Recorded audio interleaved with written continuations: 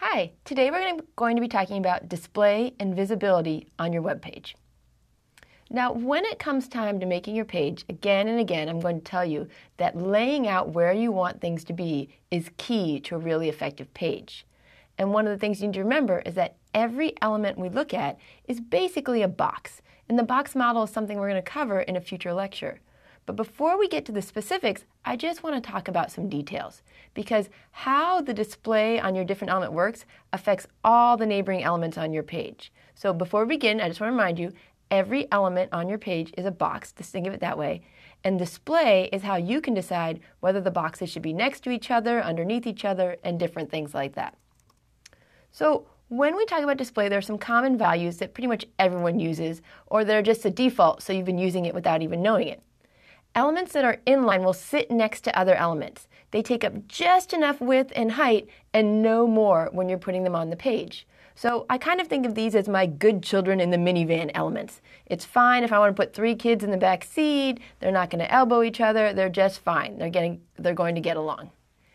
The other type of display is block. And what block does is it forces a line break in between your elements. So again, with my example, I've got one kid who really just can't sit next to anybody else. I have to put them in their own row. Even though she's really tiny and she doesn't take up that much space, she has a whole row all to herself when we're driving in the car.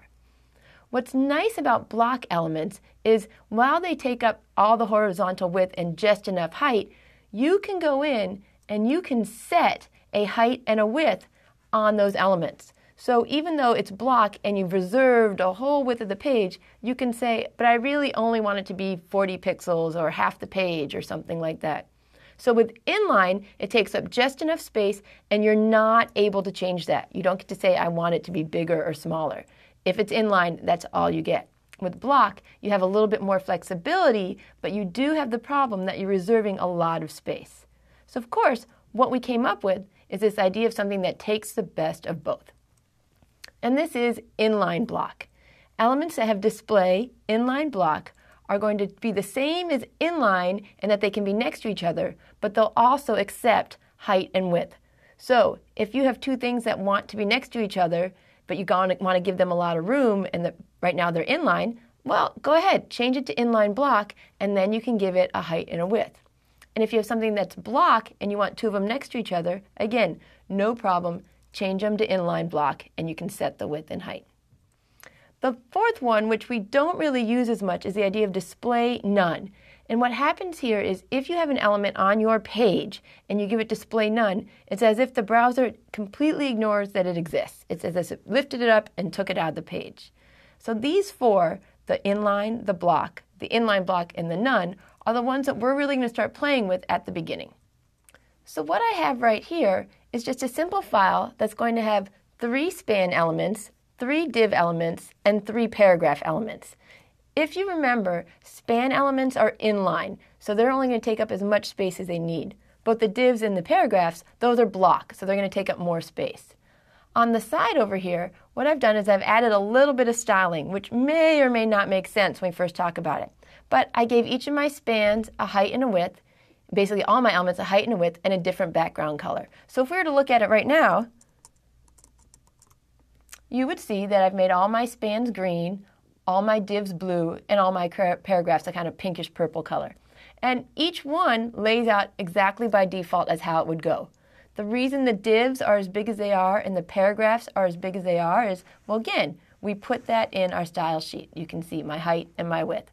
If I didn't include these, by default, these divs and paragraphs would take up the whole width of the screen, and they'd be really small because they would only need enough space to have that text. So let's go ahead and play with this. Normally, I would go into my style sheet and I would kind of put different things in, try different displays and different things like that.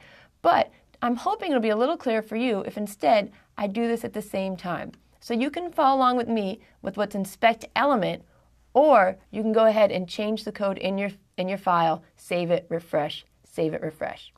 So I got to inspect element over here by right-clicking. And what I'm going to do now is I'm going to right-click on one of these span elements. Inspect element, and it pops it up for me. Any element on your page you can play with. You can either play with just that particular element you're poking on right there, or I can say, I want to play with all the spans. So let's look down here. Right now I have a height and a width for each one of my span elements, but they're not actually very big. So how do we change that? If something's inline, but you want to give it a height and a width, we go down to display. And I'm going to go here. And I'm going to try inline block. Boom! Right away, my spans have taken on those properties. So before, when they were inline, they were small. When they're inline block, I can shape them really nicely. And if I change them to just block, you can see now they're on top of each other because block elements don't like to be next to each other. The final property I'm going to show you right here is this idea of none. When you have none, it's as if the spans didn't even exist. You didn't save any space for them. It's not as if you would even know looking at the page that they were ever there. So it's a kind of interesting thing to do, and you might use it later if you want things to appear sometimes and not others, but you don't want to leave a big white space. So go ahead and take a second, and I'm just going to click on a few of these other things. So for instance, my divs, I can go and I can say, you know what, I want to make just this one div. I want to go ahead and make it inline block, and let's see what happens. Well, the odd thing is I changed it, but nothing actually happened, and I'm kind of wondering if you know why. When you have inline block, you're saying, oh, go ahead and put me next to other people if I fit. But if your neighbors are also block, it's not going to work. So now, instead of changing just one, I'm going to change all the divs.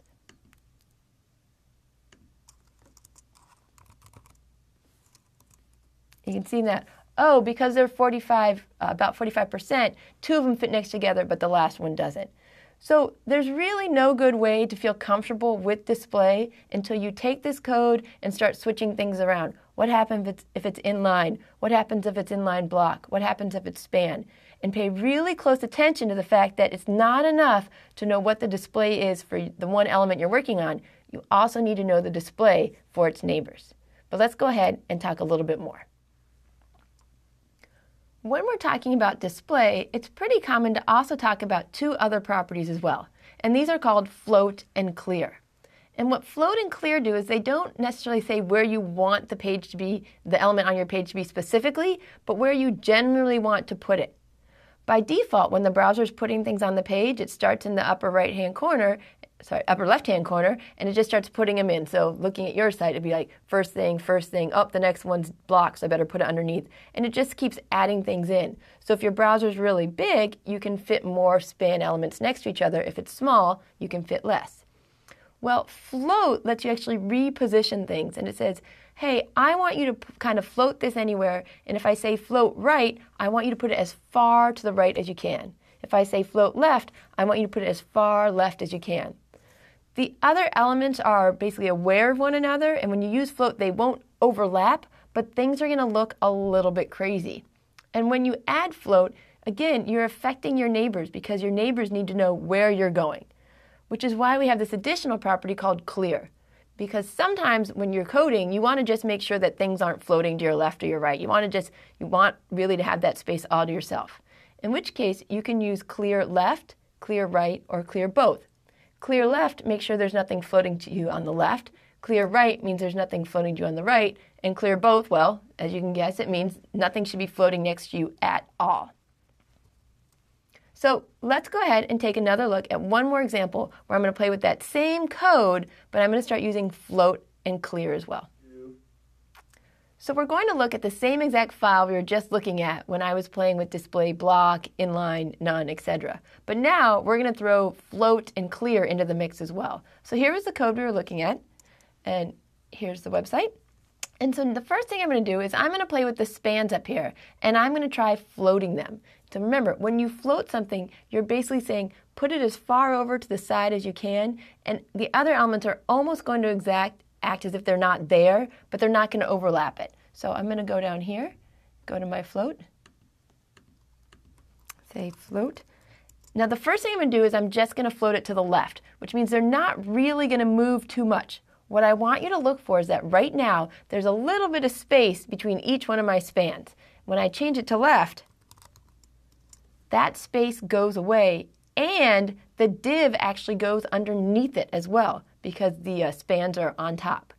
Now, when I try changing it and floating it right, when I float it right, I want you to notice that not only do they not have space in between them, that they're kind of right next to each other again, but if you look, the order of the A, B, and C are different because the first element that's placed on the page is span A, and so it moves it as far to the right as it can. And then when it's doing span B, it's moving as far to the right as it can, and span C as well. So this is kind of something interesting, and you can see that if they're to the left, the divs would overlap them. All right, so let's go ahead and do a few more of these things. And I'm going to change all my divs so that they are also, let's go here, float left. So by now the page is looking kind of crazy because things are going all over the place and you really, you probably don't want it to look this way, particularly if we wanted all of our paragraphs to really be at the bottom of the page. So I'm going to go up here to my paragraphs and I'm going to go ahead and I'm going to say, I'm not going to float these. Instead, I'm going to say, I'm done with floating. Please stop floating things around me. And I'm going to clear both sides. So the paragraphs are now saying, get me away from all this floating craziness. I just want to be down here. Floating, clearing, different things like this. When we do these kind of really simple code examples in the lecture, they're not always going to make as much sense as when you're putting them in as part of something bigger. But the problem is I can't show you examples of something bigger because you'd all fall asleep about 3 or 4 minutes into the code. So go ahead, do what we've always been doing, and just play with these a little bit till you get the idea of what they do. As time goes on, you'll start to figure out when you want them to actually do these kind of actions.